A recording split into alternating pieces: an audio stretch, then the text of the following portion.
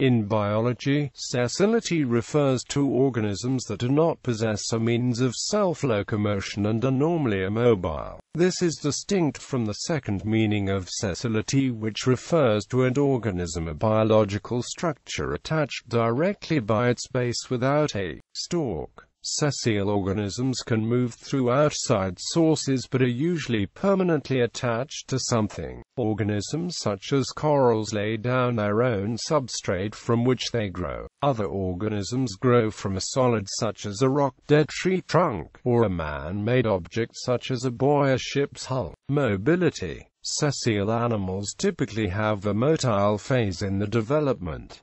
Sponges have a motile larval stage, which becomes sessile at maturity. In contrast, many jellyfish develop sessile polyps early in the life cycle. In the case of the cochineal, it is in the nymph stage that the cochineal disperses. The juveniles move to a feeding spot and produce long wax filaments.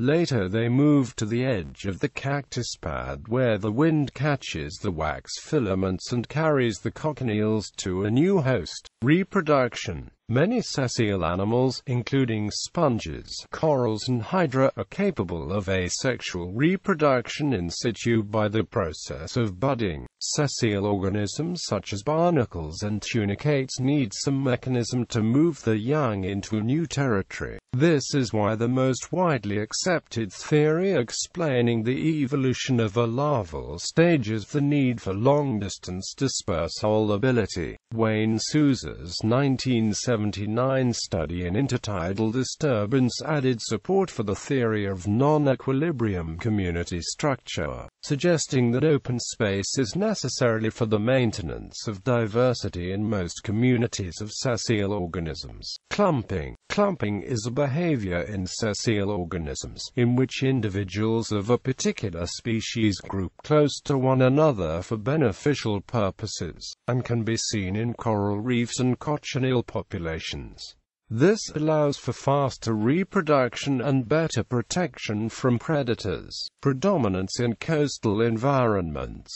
The circulittoral zone of coastal environments and biomes are dominated by sessile organisms such as oysters. Carbonate platforms grow due to the buildup of skeletal remains of sessile organisms, usually microorganisms, which induce carbonate precipitation through the metabolism.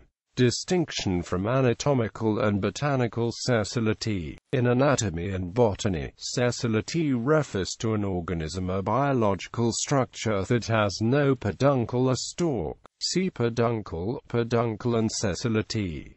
A sessile structure has no stalk.